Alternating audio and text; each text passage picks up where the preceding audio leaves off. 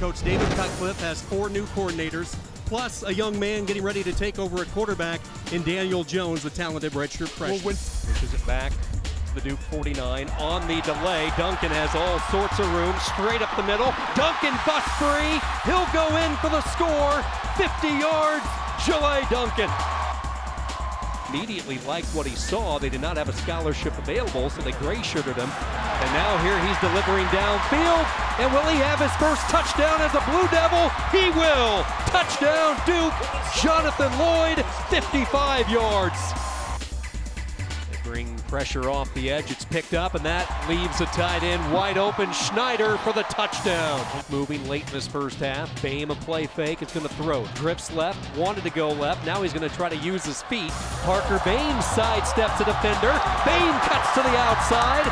Still on his feet. Look at Parker Boehm to the 10, to the 5, fighting his way down to the 3-yard line.